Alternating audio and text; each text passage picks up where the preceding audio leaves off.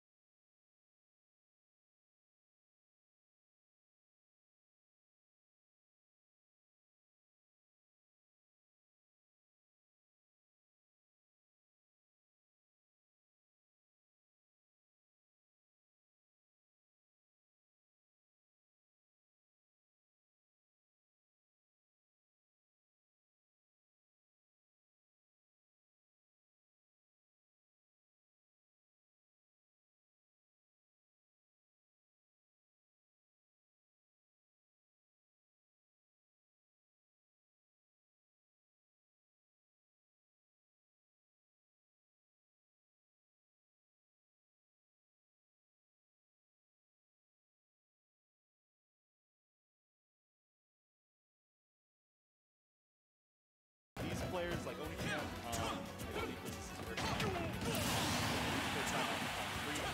Sice, he's been coming since the beginning as far as like, even back to like the towers, back when it was at the house.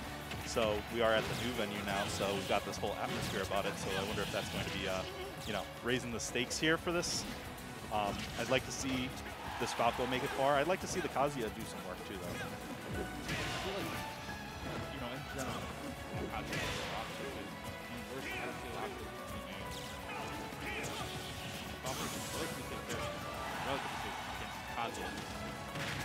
That's very true. Yeah, Falco is very safe, and he also has like the reflector, so that Kazuya can't be going for just anything. I think that was the backer that actually took the stock there.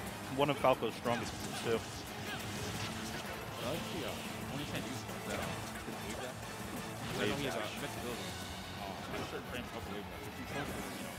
The one where he does a little slide? Yeah. Gotcha. Okay. That's interesting. So he can get in with that. Okay. That should help against a character like, no tech. Didn't hit the stage at all. Actually just went right down to the blast zone. Game 1 going to Sice. But yeah, that's definitely some interesting tech that you've got there with being able to like dash in like that. Yep. The invincibility should help in a matchup where Falco is able to throw out a lot of safe options, so to be able to get in on them and punish some of them might help out. Overall, from what I'm seeing, the combos start with the Kazuya, but I feel like the end, like getting those stocks was a big trouble. Sice was living way past where he probably should have, being the weight class out there. Oh, he's actually switching to the Game & Watch. I feel like this is significantly even if only just for the up B, because Falco now must face pretty much Yeah, he can't go onto his shield just as easily either. Plus, now that he has a bucket, he could actually grab onto those lasers if Sice is not being careful, and then that gives him another kill option. And Game & Watch himself also has a bit of a cutscene. See, that could have continued, but he missed the grab there. But, you know, the Game & Watch tax, as they call it. Game & Watch tax, yes, exactly. This stage is really good for both of these characters, too. Game & Watch gets a lot out of being underneath somebody, so having these tri-flats to kind of maneuver around helps. Same with Falco. Having another landing option, too, is going to help both of these characters. And not only that, you're pretty much not going to get edge-guarded as Game & Watch, especially not by Falco, like, you know, how we saw the last game then. Yeah, exactly.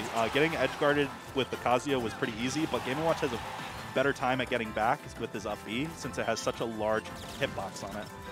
And also, you can see, you know, Falco's typically fish for the up tilts, the combo starter, but Game & Watch can punish Falco's fishing, so now he has to be a little bit more honest. Exactly. He has to kind of take it slower. We're going to see the down smash into the up smash there, taking it off the top. This is looking a lot better for Onion here, or Onii-chan.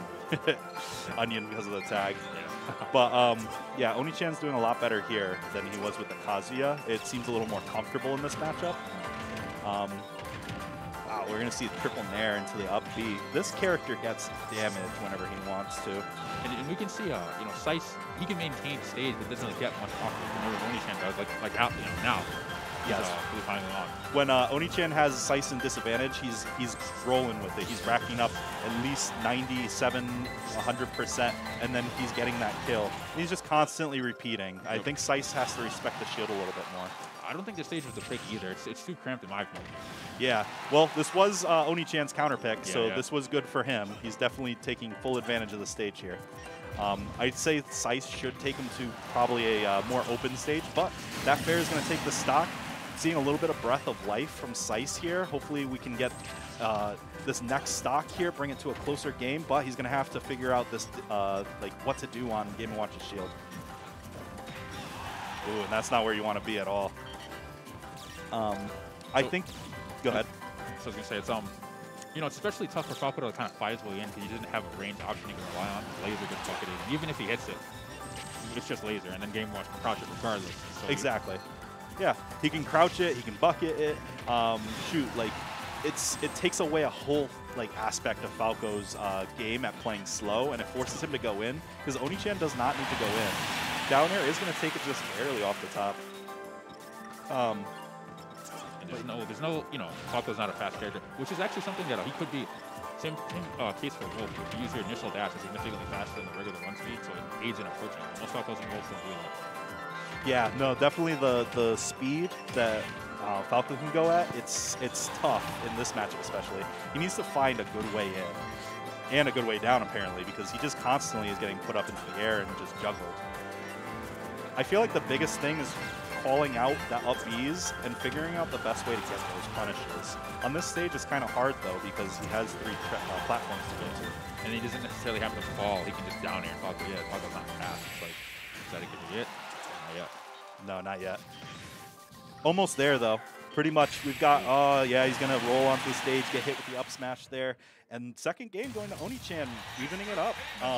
I feel like Sice, as a good pick, should go to a larger stage or something at least without the platforms. Because I feel like in a situation like this, yes, he was getting juggled, but because the stage was so small, he didn't have any room to get up, like get back down. Because really, like the biggest thing is like if he can even like just go off stage if possible to try and recover and go to the ledge, he might have a better time. I would say maybe Town and City. I wouldn't say Kalos because it's too big. It's too big, exactly.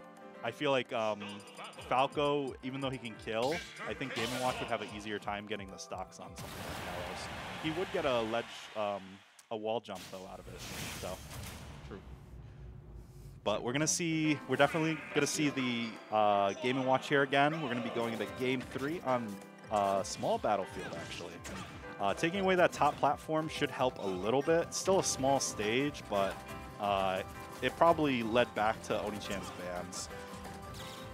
Also, we're not seeing too many grounded moves from Onii-chan. Mostly aerials, no tilts. No tilts, no jabs. True, and we're seeing a lot of him staying in shield and trying to bait out Sice's options. He's just not able to fade back enough there because of how much of a hurt box he's putting out there. Yeah. But yeah, it's just rinse and repeat. Sice, I feel like, should stay grounded and try and go for grabs. That and down tilt as well. Yeah. I think you can be safe and not get up each. True. And here we see him. He's starting to recognize maybe he is shielding a little too much. Maybe I should go in for grabs. Trying to read the get-up options, too. I mean, he's neutral get-upped at least 3 times now. And the down tilt. There you go. Yeah, so exactly what you were saying. Down tilt is such a strong option. It has a lot of shield pressure. You can go from super far away. He's done that twice now. Onii-chan has definitely recognized him as punishing it. He's probably not expecting Game Watch to be able to actually punish that, like, run speed, but he's not even, like, running to do it. He's just reading it, like, every time. Yeah, he's just setting himself up into a position where he can kind of react and then sees, okay, he goes high, side B, I'm going to run to the middle. He has a little bit of landing lag, no jump. And that was good spacing there. He dashed back outside of the nair range because you're not going to punish that on shield Falco. I like how he was going there for the roll read. Onii-chan didn't really give it to him. Key is such a big thing too because it stops Sice from being able to use those up tilts effectively. And there was maybe 2 or 3 interactions there where Falco's multi-hits just failed him, and that's terrible because then you can't build your momentum, then you're in an awkward position. You didn't expect to not get your hit to actually connect, and then you're in disadvantage. Yeah, exactly. once Sice gets put rolling off the stage, is gonna live there, but he's gonna have to be a little bit yeah, he just constantly doing that, and he doesn't have a jump, so he's off that stage and he's not gonna make it back. Yeah, Onion is reading, or Onii-chan is reading a lot of his options and just punishing him hard for it. I think another thing too is he's trying to go air to air, like I'd say with the spacing game. If you were to fly in with Nair, you know, Sice, if you were to fly in with Nair as Game Watch flies in, you know, with his, not at the same time, just like he does, he might be doing some interactions. Right, exactly. Oh my god, he's just constantly, he's zoned in on the fact that Sice has been using side B. He's just constantly going to the middle and doing that down smash now. I mean, if it's getting him the options to get those kills, I mean, why not? Yeah, yeah. So you got to see a punish on that key. It has lag, not a lot, but enough for you to get something. Maybe opt for a parry or something. I think he's too lagged. He tried to drop shield, turn around, grab. That's definitely not a thing in this game. That is way too slow in this game. And he's just gonna roll off of the ledge again.